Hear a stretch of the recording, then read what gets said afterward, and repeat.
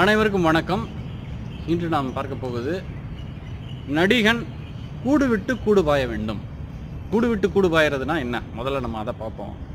பண்டைய காலங்களில் சித்தர்கள் மற்றபடி ஒரு அமானுஷ்யம் மந்திரவாதிகள்லாம் என்ன பண்ணுவாங்கன்னு கதைகளை நம்ம கேட்டிருக்கோம்.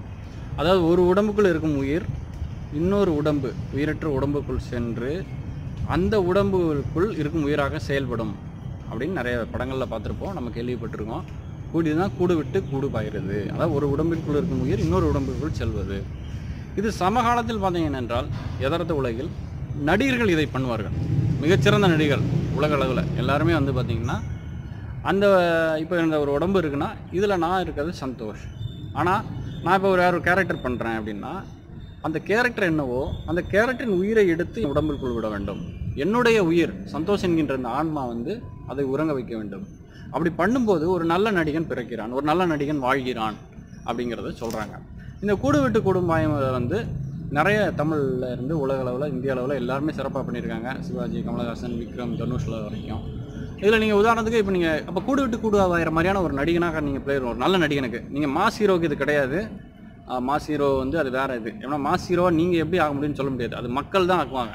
எல்லாருமே என்ன ஒரு அது ஒரு தனி இது சாப்டர், அதை நம்ம பேச முடியும். நிறைய பேர் மாஸ் ஹீரோ ஆகணும்னு சொல்லி அதுக்கு முயற்சி செய்கிறார்கள், அதில் தோற்று போகிறார்கள். அதுக்கு காரணம் என்னவென்றால் மக்கள் தான் அவங்கள உருவாக்குறாங்க யார் மாஸ் ஹீரோ ஆகணும் அப்படின்னு. ஏன்னா எம்ஜிஆரை போன்ற எவ்வளோ பேர் வந்திருக்காங்க, ரஜினி போன்ற எவ்வளோ பேர் வந்திருக்காங்க, ஒரு அஜித், விஜய் அவர்களை போன்ற எவ்வளோ பேர் வருவாங்களே தவிர, ஆனால் நீங்கள் அவங்ககிட்டே போய் கேட்டு பார்த்தீங்கன்னா ஒரு எம்ஜிஆர்ட்டையோ ரஜினியோ அவர்கள்ட்டே யார்ட்டே போய் நீங்கள் எப்படி மாஸ் ஹீரோ ஆகினீங்கன்னா அதுக்கு ஒரே ஒரு விஷயம் தான் சொல்லுவாங்க. அதுக்கு காரணம் ரசிகர்கள். ரசிகர்கள் வந்து தேர்ந்தெடுப்பாங்க, இவர் தான் மாஸ் ஹீரோ, இவர் தான் இந்த படத்தை பண்ணணும் அப்படின்னு. ரஜினி பண்ணுற படங்களை கமல் பண்ணால் சரியாக இருக்காது. அவர் கமல்ஹாசன் அவர்கள் பண்ணக்கூடிய படங்களை ரஜினி பண்ணால் ஏற்றுக்கொள்ள மாட்டார்கள். அதே மாதிரி தான் இங்கே இருக்க அஜித், விஜய் அவர்கள், விக்ரம், தனுஷ் போன்றவர்கள். அவங்க உங்களுக்கு வந்து ஒரு ரசிகர்களே சொல்லுவாங்க, இவர் தான் எனக்கு மாஸ் ஹீரோ, இவர் எனக்கு மாஸான ஒரு சீன் பண்ணணும்பாங்க. அதனால் நீங்கள் புதுசாக நிறைய பேர் நடிக்க வரவங்க எடுத்த உடனே ஒரு அஜித் மாதிரியான ஒரு மாஸ் படங்கள் பண்ணணும், ஒரு விஜய் மாதிரியான மாஸ் படங்கள் பண்ணும்போது அவங்களே இண்டஸ்ட்ரிக்கு வந்து ஒரு 15 வருட காலங்கள் ஒரு 25 படங்கள் நடித்து வெற்றி பெற்ற பிறகு தான் அந்த இடத்துக்கு வர்றாங்க. அது அவங்களா வரலை, அவங்களுக்கு அமைந்த படங்கள் ரசிகர்களை ஏற்றுக்கொண்டார்கள். இது ரெண்டும் மிக முக்கியமான ஒரு காரணம். அப்படிங்கும்போது அந்த இது விட்டுரும். ஆனால் நீங்கள் நல்ல நடிகன் என்று பேர் எடுக்க வேண்டும், நான் ஒரு சிறந்த நடிகன் என்று பேர் எடுக்க வேண்டும், அந்த படங்களில் தான் நான் வாழணும், என்னோட காலத்துக்கு அப்புறமும் என்னோட படங்களை பற்றி பார்க்கணும், மக்கள் அதை ரசிக்கணும் அப்படின்னு நினச்சிங்கன்னா நிச்சயம் நீங்கள் நல்ல நடிகர் என்று பேர் எடுக்க வேண்டும். நிச்சயமாக பார்ப்பார்கள். ஏன்னா இன்றைக்கி தீபாவளி நாள், இன்றைக்கு நான் சொல்ல வேண்டும் என்றால் தியாகராஜ பாகவதர் அவர்களின் ஒரு படம், அது என்ன சிவகவி என்று நினைக்கிறேன். சிவகவி படம் வந்து பிராட்வே தேட்டர், சென்னை பிராட்வே தேட்டரில் 3 தீபாவளிகள் தொடர்ந்து ஓடியது. 3 தீபாவளிங்கிறது கிட்டத்தட்ட ஒரு 1000 நாட்கள் கிட்டத்தட்ட. அப்படி 1000 நாட்கள் கண்ட அந்த படத்தை இன்றைய நாளில் நானே பார்க்க மாட்டேன். இதுதான் வந்து ஒரு பெரிய வசூல் மலை. இந்த காலத்து அந்த காலத்தில் அது ஒரு 100 கோடிக்கு ஈக்குவலான ஒரு படம். அது அவ்வளோ வசூல் மதை பொழிந்த அவரின் படத்தை நானே பார்க்கல. எனக்கு இருக்கிற அடுத்த ஜென்ரேஷன் பார்ப்பாங்களா என்னங்கிறது ஒரு சந்தேகம், ஒரு தகவலாக மட்டும்தான் இருக்கும். இதுதான் வசூல் ரீதியாக ஓடிய படங்கள். ஆனால் நீங்கள் ஒரு நல்ல நடிகராக ஒரு படம் எடுத்து விட்டீர்கள் என்றால் நிச்சயம் அதை ரசிக்கிறதுக்கு தயாராக இருப்பாங்க. ஒரு உத்தமபுத்திரன், ஒரு நவராத்திரி, ஒரு தில்லானா மோகனம்பாள், ஒரு ஓவர் ஆக்டிங், அதை விட்டுருவோம். சில படங்களை தவிர மற்ற நல்ல படங்கள் எல்லாருமே அவர் சிவாஜி அவர்கள் படத்தை பார்ப்பாங்க. தேவர் மகன், நாயகன், நீங்கள் நாயகன் படம் வந்து நாயகனும் மனிதனும் ஒன்றாக வந்தது என்று சொல்வார்கள். ஆனால் எனக்கு வந்து இப்போது என்னால் மனிதன் படத்தை நான் திரும்ப பார்க்குறது ஏதோ சும்மா பார்க்கலாமே தவிர எனக்கு நாயகன் படத்தை நான் இப்போவும் உட்காந்து பார்ப்பேன். இதுதான் ஒரு நல்ல நடிகருக்கும் ஒரு மாஸ் ஹீரோவுக்கும் இருக்க மிகப்பெரிய விஷயம். மாஸ் ஹீரோ சமகாலத்தில் மிகப்பெரிய ஒரு வசூலை நீங்கள் பெற முடியும், உங்களுக்கு நல்ல வசூல் மழை புரியும், நல்ல சம்பளம் கிடைக்கும். அதை வச்சு நீங்கள் ஏதாவது அரசியல் பண்ணுற அதை நீங்கள் அது வேறு. ஆனால் ஒரு நல்ல நடிகனின் படம் காலம் கடந்து நிற்கும். யாரெல்லாம் சினிமா பார்க்கணும், யார் ரசிக்கணும், யார் வந்து திரும்ப இந்த இதை கொண்டாடணும்னு நினைக்காங்களோ இன்னும் 100, 200, 300 வருடங்கள் கழித்து கூட அந்த நல்ல படங்களை பார்ப்பாங்க. அப்போ அந்த நல்ல நடிகனாக இருக்க வேண்டவன் இந்த கூடு விட்டு கூடும் இந்த வித்தையை அவன் கற்றுக்கொள்ள வேண்டும். இதை எனக்கும் தெரியாது, நானும் இப்போ தான் இதான் கண்டுபிடிக்குன்னு சொல்ல முடியாது, நான் தெரிஞ்சுக்கிட்டேன். அப்படிங்கும்போது இந்த கூடு விட்டு கூடு பாய்கிறதுக்கு நம்ம இப்போ உதாரணமாக நம்ம ஒரு பிதாமகன் வெட்டியான் கேரக்டர் எடுப்போம். இப்போ ஒரு வெட்டியான் அப்படின்னா வெட்டியான்னா அவன் யார்? அவனுக்கு அப்பா அம்மா இருக்கான், அவனுக்கு குழந்தைகள் இருக்கா, மனைவி இருக்கா, சொந்தக்காரங்களா இருக்கா, இல்லை, அப்போ இருக்கான், தனியாக இருக்கான். அவன் என்ன சாப்பிடுவான், எங்கே சாப்பிடுவான்? அவன் பணம் எறியும் போதே சாப்பிடுவான். அப்போ ஓகே சரி, அவன் ஏன் அவ்வளோ மூர்க்கமாக இருக்கான்? ஏன்னா அவனுக்கு உறவுகளே இல்லை. அது கொஞ்சம் அந்த கேரக்டரைசேஷன் வந்து லாஜிக்கை மீறி இருக்கும். ஆனாலும் அதை ஏற்றுக்கொள்ளப்பட்ட ஒரு கேரக்டர், அதுக்கு தேசிய விருது கிடைத்திருக்கிறது, மக்களும் அதை கொண்டாடி இருக்கார்கள். அப்படிங்கும்போது இப்போ அவருக்கு எனக்கு தெரிஞ்சு அவர் விக்ரம் அவர்கள் வந்து சென்னையில் பிறந்து வளர்ந்தவர். அவர் வந்து ஒரு தேனியில் இருக்க ஒரு வெட்டியான் கேரக்டர்னா அதை ஸ்டடி பண்ணணும். அந்த கேரக்டர் எப்படி இருக்கும், எப்படி பார்க்கணும், எப்படி உட்காரணும், எப்படி ஓடி வரணும், எப்படி திரும்புறது, எப்படி மறைக்கிறது, எப்படி கோவப்படுறது. ஏன்னா அது சிரிக்கவே தெரியாது. அந்த கேரக்டர் ரொம்ப அழகாக சொல்லியிருப்பாங்க, டிசைன் பண்ணியிருப்பாங்க. அது ஒரு யதார்த்த கதாபாத்திரம் கிடையாது, கொஞ்சம் கமர்ஷியல் நிறைந்த ஒரு கதாபாத்திரம் தான். ஆனால் அது எப்படி சிரிக்கவே செய்யாது அந்த த்ரூ அவுட் படம் வந்து. அப்போ இது எல்லாமே வந்து இயக்குனர் டிசைன் பண்ணாலும் ஒரு நடிகனாக நீங்கள் வந்து அந்த கதாபாத்திரத்தை நீங்கள் போய் பார்க்க வேண்டும், தேட வேண்டும். அது என்ன பண்ணுதுன்னு எனக்கு ஒரு தகவல் சொன்னாங்க. அதாவது அந்த ஒரு செம்மண் அந்த முடியில் பூசியிருப்பார் விக்ரம் கேரக்டரில். அதில் வந்து என்னென்னா அந்த செம்மண் வந்து எடுத்து தலையில் கொஞ்சம் பூசியிருக்காப்புல. ஏன்னா அந்த எந்த சுடுகாட்டில் ஷூட் பண்ணாங்களோ தேனியில், அது இங்கே சென்னையில் கொஞ்சம் எடுத்திருக்காங்க, தேனியில் கொஞ்சம் எடுத்திருக்காங்க. அப்போ அந்த சுடுகாட்டில் இருக்க கொஞ்சம் செம்மண்ணை கொஞ்சம் பூசியிருக்காங்க. அந்த மண்ணை நிறைய எடுத்து வச்சுக்கிட்டு எங்கெங்கெல்லாம் ஷூட்டிங் போகிறாங்களோ அதே மண்ணை தலையில் பூசிட்டே இருக்காரு. ஏன்னா டை அடிக்காமல் அந்த ஒரு ப்ரௌன் வரணுங்கிறதுக்காக. யதார்த்தத்துக்கு ஒரு நடிகன் எவ்வளோ மெனக்கெட்டுறா இருப்பாருங்க. அவ்வளோ மெனக்கெடுறதுனால தான் இன்றைக்கி நான் அவரை பற்றி பேசிக்கிட்டு இருக்கேன். அவர் இன்றைக்கி வந்து ஒரு நடிகனாக நிற்கிறார். அந்த டெடிகேஷன், அந்த உழைப்பு. அப்படிங்கும்போது அந்த வெட்டியான் கேரக்டருக்கு ஒரு சென்னையில் பிறந்த ஒரு நல்ல வசதியான ஒரு குடும்பத்தில் இருக்கிறவர் ஒரு வெட்டியான் கேரக்டர் எப்படி பண்ணுறாருன்னா இந்த உடம்புக்குள்ளே அந்த வெட்டியான் கேரக்டர் கொண்டு வர்றாரு. இதுதான் ஒரு விஷயம். இதுக்கு நீங்கள் வந்து அந்த வெட்டியான் கேரக்டரை பற்றி நிறைய ஸ்டடி பண்ணணும். இப்போ உதாரணத்துக்கு நீங்கள் இப்போ ஒரு அம்பானி கேரக்டர் பண்ண போகிறீங்க. நீங்கள் தான் வேர்ல்டுலேயே மிகப்பெரிய ஒரு பணக்காரன்னா அம்பானி எப்படி உட்காருவார், ஒரு பிச்சைக்காரன் எப்படி உட்காருவான், ரெண்டுமே உங்களுக்கு தெரியணும். ஒரு நடிகனாக போகிறீங்க, ஏன்னா நீங்கள் பிச்சைக்காரன் கேரக்டரும் பண்ணணும், ஒரு பணக்காரன் கேரக்டரும் பண்ணணும். ரெண்டு பேரும் நம்மளை பொறுத்தளவுக்கு ஒரு நடிகனாக பொறுத்தவரைக்கும் பிச்சைக்காரன் பணக்காரன் ஒன்று தான். ஏன்னா இவன்ட்ட காசு பண்ணதுக்கான இல்லை. இவன் கேரக்டர் நான் பெஸ்ட்டாக பண்ணணும், அவங்க கேரக்டர் நான் பெஸ்ட்டாக பண்ணுறோம். பணம் இருக்கவன் எப்படி பார்ப்பான், என்ன மாதிரி லுக் பண்ணுவான், எப்படி உட்காருவான், எப்படி நிமிர்ந்து நிற்பான். பிச்சைக்காரன் வந்து அவன் வந்து நிமிர்ந்து பிச்சை கேட்க முடியாது, பிச்சை போடுங்க அப்படின்னு. அவன் வந்து குழந்தை தான் கேட்க முடியும். அப்போ இந்த பாடி, இந்த தோள்கள், இந்த நெஞ்சு, இந்த கண், இந்த மூக்கு, இந்த இது பார்வையிலேருந்து எல்லாமே ஒரு பணிவு வரணும் பிச்சைக்காரனுக்கு. பணக்காரன் வந்து பிச்சை போட போகிறான்.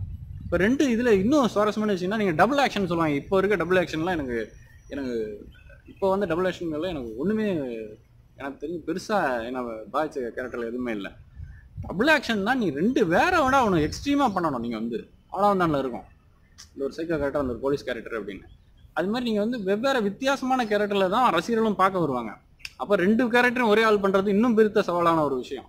அப்படிங்கும்போது இந்த கூடு விட்டு கொடுப்பாருன்னா நீங்கள் ஒரு அம்பானி கேரக்டர் பண்ணுறீங்கன்னா அவன் எப்படி உட்காருவான், என்ன மாதிரி பார்ப்பான், அவனோட சிந்தனை என்னவா இருக்கும், அவனோட உறவுமுறை இருக்கும், பணம் சம்மந்தப்பட்டு அவனோட மதிப்பு என்ன இருக்கும். ஒரு அம்பானிக்கு 2000 ரூபா நோட்டே கூட என்ன ஒரு விஷயத்தை கொடுத்துரும், அவனுக்கு ஒரு சாதம் இல்லை, அது வந்து கிழிச்சு கூட போட முடியும். அதே 2000 ரூபா நோட்டு ஒரு பிச்சைக்காரன் கையில் கிடச்சா என்ன ஆகும். இப்போ அந்த கேரக்டர் நீங்கள் வந்து ஸ்டடி பண்ணணும். பிச்சைக்காரனை பார்க்கணும், ஒரு பணக்காரனை பார்க்கணும், அவன் எப்படி உட்காரான், எப்படி வந்து ஒரு டீயை குடிக்கிறது, டீ குடி கூட அப்படி இருக்கும், அப்படி எடுத்து அப்படி சிப் பண்ணுறது எப்படி சிப் பண்ணுவான், பாதி சாப்பாட்டை வச்சுட்டு போயிடுவாங்க. நிறைய நீங்கள் பார்த்தீங்கன்னா நிறைய பணக்காரர்கள் நான் பார்த்துருக்கேன் நான். ஏன்னா அவங்களுக்கு சாப்பிட்டு முடிக்கணுங்கிற ஒரு இது இருக்காது, ஏதோ யோசனையில் இருப்பாங்க, வேறு பிஸ்னஸ் மைண்ட் அது இதுன்னு சொல்லிட்டு வச்சுட்டு போயிடுவாங்க. ஆனால் பசிகள் வந்து நீங்கள் பசிச்சு வாழ்ந்துருவான் பார்த்தீங்களா, அவன் ஒரு பருக்க கூட விட மாட்டான். அவன்கிட்ட எவ்வளோ பணம் வந்து அவன் பணக்காரனாலும் என்னென்னா எல்லாத்தையும் க்ளீன் பண்ணிட்டு ஃபுல்லாக அந்த நிரம்பி, அதாவது ஃபுல்லாக எல்லாத்தையும் க்ளீன் பண்ணி சாப்பிட்டு அதை வீணாக்கக்கூடாதுல கவனமாக இருப்பான். இது மாதிரி நுணுக்கமான கேரக்டர்கள்லாம் நீங்கள் கவனிக்கணும். நீங்கள் ரொம்ப அற்புதமாக சொல்லும்போது எங்கள் அம்மாவுக்கு வந்து ஒரு நாள் வந்து உடம்பு சரியில்லை, சாப்பிடும்போது உப்பு கூடிடுச்சு. அப்போ நான் கேட்டேன், என்னமாச்சு, ஏன் சாப்பாடு சரியில்லை, என்னாச்சு அப்படிங்கும்போது, இல்லைடா உடம்பு சரியில்லைனாங்க. ஆனால் உண்மையிலே அவங்களுக்கு வந்து மனசு சரியில்லை அன்றைக்கி. அப்போ உங்களுக்கு மனம் சரியாக இல்லாதப்போ உங்களுக்கு வந்து சாப்பாடு சரியில்லாமல் ஆகுது. சாப்பாடு சரியில்லாமல் போது நம்ம அதை கண்டுபிடிக்கிறோம். இது மாதிரி நீங்கள் நுண்ணிய உணர்வுகள் எல்லாமே வந்து உங்கள் நடிப்பில் நீங்கள் கொண்டு வரணும். ஏன்னா அது உங்களுக்கு பாதிக்கப்படும். இதில் இன்னொரு பெரிய விஷயம் என்னென்னா, அந்த கூடு விட்டு கூடு பாயும்போது அந்த கேரக்டர் வந்து உங்களை நிறைய டிஸ்டர்ப் பண்ணும். சைக்காலஜியாக மெத்தட் ஆக்டிங்லாம் சொல்லுவாங்க. அந்த மெத்தட் ஆக்டிங்லாம் நீங்கள் சைக்காலஜியாக நீங்களே ஒரு வெட்டியாக மாறிட்டீங்கன்னா அதுக்கப்புறம் நீங்கள் நார்மலாக வர்றதுக்கு, கேரக்டரை மாறுறதுக்கு உங்களுக்கு மிகப்பெரிய ஒரு டைம் எடுத்துக்கும். ஒரு மன அழுத்தம் ஏற்படலாம், ஒரு இறுக்கம் கூட ஏற்படலாம். அப்படி தான் நீங்கள் வந்து பேட்மேன் பிகின்ஸ் ஹீத் லெட்ஜர் வந்து அந்த கேரக்டர் முடிச்சுட்டு அதுலேருந்து வெளியே வர முடியாமல் தான் ஒரு அதீத தூக்கமரத்தரை எடுத்துக்கொண்டு இறந்ததாக சொல்லுவாங்க. அந்த மாதிரிலாம் நிறைய பேர் வந்து ரொம்ப அதுக்குள்ளே ஆர்வமாக உள்ளே போய் வந்து மாட்டி அது உயிர் போகிற வரையும் இருக்கும். ஆனால் கலைஞர்கள் அந்த மாதிரியான ஒரு மேட்னஸ் நிறைந்தவர்கள். அதனால் நீங்கள் உங்களுக்கு ஒரு கேரக்டர் வருது, நீங்கள் எத்தனை சீன் பண்ணுறீங்க, ஹீரோவா ஹீரோ இல்லையா அதெல்லாம் விட்டுருங்க. நல்லா நடிகனாக இருக்கீங்க அப்படின்னா எத்தனை சீன் பண்ண போகிறீங்க, அந்த சீனோட டிஸ்கிரிப்ஷன் என்னவா இருக்கும். அவன் யார், அவன் அம்பானினா அவங்க அப்பா பணக்காரரா, அவன் பணத்தை உருவாக்கினானா, ரெண்டு வித்தியாசம் இருக்குது. அவன் பிறக்கும் போதே 100 கோடியில் பிறந்தானா அவன் வேறு மாதிரி இருப்பான். ஆனால் பிறந்த பிறகு அவன் 1000 கோடி சம்பாதிச்சானா அவனோட டீலிங் வேற மாதிரி இருக்கும். அந்த 1000 கோடி அவன் எப்படி சம்பாதிச்சான்? நேர்வழியில் சம்பாதிச்சானா, திருட்டுத்தனமாக சம்பாதிச்சானா? இது எல்லாமே நீங்கள் வந்து இயக்குனரிடம் கேள்வி கேட்க வேண்டும். இயக்குனர் எரிச்சல் பெற்றார், உதவி இயக்குனர்கிட்ட கேட்கணும். அப்படி இல்லை நீங்கள் முக்கியமாக கேட்ட மாட்டீங்கன்னா இது எல்லாமே உங்களுக்கு தெரியணும். இது எல்லாமே என்னவென்றால் உங்கள் மனதிற்குள் போகும்போது அந்த கேரக்டரின் வெளிப்பாடு இருக்கும். ஏன்னா புது பணக்காரனுக்கு வேற மாதிரியான உடல் மொழி இருக்கும், பிறவி பணக்காரனுக்கு வேற மாதிரி இருக்கும். பெரும் பணக்காரன் பணத்தை எல்லாம் இழந்த பிறகு இருக்கும் ஒரு பணக்காரத்தன்மை இருக்கும் தெரியுமா? வாழ்ந்து கட்டவன் சொல்லுவாங்க. அந்த வாழ்ந்து கட்டவனோட உடல் மொழி வேறையா இருக்கும். இவன்ட்டையும் பணம் இருக்காது, இன்னொரு ஏழைட்டையும் பணம் இருக்காது. ஆனால் ஏழை வந்து ஒரு பயத்திலேயோ ஒரு தயக்கத்திலேயோ ஒரு எது நடந்துருமான ஒரு தயக்கத்தில் இருப்பான். ஆனால் வாழ்ந்து கட்டவன் வந்து அப்பவும் அப்படியே இருப்பான். ஏன்னா அவன் எல்லாருக்கும் ஏமாந்துருப்பான், எல்லாருக்கும் கொடுத்து அவன் அதை விட்டுருப்பான். அப்படிங்கும்போது அவன்கிட்ட இருக்க கருணை, அவன்கிட்ட இருக்க ஒரு பாசம், அவனோட பார்வை உலகத்தை பார்த்து அப்படிங்கும்போது இது ரெண்டுக்கும் வித்தியாசத்தை இது எல்லாத்தையுமே உங்கள் உடல் மொழியிலும் உங்கள் கண்களிலும் கைகளிலும் உங்கள் சதைகளிலும் உங்கள் ஆன்மாவிலும் கொண்டு வர வேண்டும். அதுதான் ஒரு சிறந்த நடிகனுக்கான ஒரு விஷயம். இதைத்தான் நான் கூடு விட்டு கூடு பாயிருதுன்னு சொல்கிறேன். இது எனக்கு வந்து சொன்னாங்க, கூடு விட்டு கூடு பாய்கிறது போல் நடிக்க வேண்டும் என்று என்னுடைய இயக்குனர் செல்கின் சார் சொன்னார். சில பேர் நிறைய பேர் சொல்லியிருந்தாங்க டூலெட் படத்தில் நீங்கள் இளங்கோவாவே இருந்தீங்க அப்படின்னு. எனக்கு தெரியல, என்னை மாற்றிருக்காருன்னு நினைக்கிறேன். என்னோட அடுத்த படங்களில் தான் நான் அது செய்முறை செய்து பார்க்க வேண்டும். நான் கற்றுக்கொண்டதை உங்களுடன் பகிர்கிறேன். உங்களுக்கும் இது சம்மந்தப்பட்டு நீங்களும் தேடுங்க. நிச்சயம் தேடல் உள்ள உயிர்களுக்கு தினமும் பசி எடுக்கும், உங்களுக்கும் பசி எடுக்கும். தேடுங்கள், தேட தேட உங்களுக்கு கிடைக்கும். அப்படி தான் நான் தேடிக்கிட்டு இருக்கேன். நிச்சயம் எனக்கு தேடியதை சினிமாவில் வந்து ஒரு மிக முக்கியமான என்னென்னா அவங்க தேடி கற்றுக்கொண்டதையும் வந்து அவங்களோட உதவியாளருக்கோ வேறு யாருக்குமே சொல்லாமல் அது ஒரு புதையல் மாதிரி புதைச்சி வச்சுக்கிட்டு யாருக்குமே பயன் இல்லாமல் அதை விட்டுட்டு போயிடுவாங்க. அப்படி கிடையாது. நாம் இன்றைக்கு நன்றாக இருக்க காரணம் யாரோ கண்டுபிடித்த ஒரு விஷயத்தை பகிர்ந்து கொண்டதுனால தான். இப்போ இந்த யூடியூப் இருக்கிறதுனால தான் நான் அவங்ககிட்ட பேசிகிட்டு இருக்கேன். இந்த ஷூட் பண்ணுற இந்த கேமரா இருக்கிறதுனால தான் நான் அதை கண்டுபிடிச்சதுனால தான் ஷூட் பண்ணுறேன். அந்த நெட் இருக்கிறதுனால தான் அதை நம்ம இது பண்ணுறோம். இப்போ இது என்னொன்று எனக்கும் உங்களுக்குமான ஒரு கனெக்டிவிட்டிக்கு முன்னாடி எவ்வளோ பெரிய கண்டுபிடிப்புகள் இருக்குது. அதனால் கற்றுக்கொண்டதை எனக்கு என்னோட பலம் என்னவென்று தெரியும். நான் மறைத்து வைக்க வேண்டியதில்லை. என்னுடைய புதையலை நான் பகிர்ந்து கொள்ள தயாராக இருக்கிறேன். அதனால் நீங்களும் உங்களுக்கு தெரிந்து பகிர்ந்து கொள்ளுங்கள். சினிமாவில் இல்லை, எந்த ஒரு விஷயமா இருந்தாலும் உங்களுக்குன்னு ஒரு தொழில் ரகசியம் இருக்கும், அதை விட்டுருங்க. அதை தாண்டி உங்களுக்கு தெரிந்த நல்ல விஷயங்களை பகிர்ந்து கொள்ளுங்கள். ஏன்னா பகிர்ந்து கொள்ளும்போது மிக முக்கியமான விஷயம் நீங்கள் அதில் மிக தெளிவாகிறீர்கள். அதுதான் ஒரு விஷயம். ஏன்னா இப்போ சொல்லிக் கொடுக்கும்போது தான் நமக்கே புரிய வரும். நான் அனுபவத்தில் கண்டிருக்கேன். ஏன்னா ஏதாவது ஒருத்தர் சந்தேகம் கேட்குறாங்க அப்படின்னா அதை நான் சொல்லிக் கொடுப்பேன். சொல்லிக் கொடுக்கும்போது தான் அப்போ தான் எனக்கு இன்னும் தெளிவாகும். இதை வந்து இன்ஸ்டன்ட்னு சொல்லியிருக்காரு, நீங்கள் சொல்லிக் கொடுக்கும்போது நீங்கள் கற்றுக்கொள்கிறீர்கள் அப்படின்னு. அதனால் நல்ல விஷயங்களை தொடர்ந்து கற்றுக் கொடுங்கள், கற்றுக் கொடுப்போம், கற்றுக்கொள்வதன் மூலம் கற்றுக்கொள்வோம். நன்றி.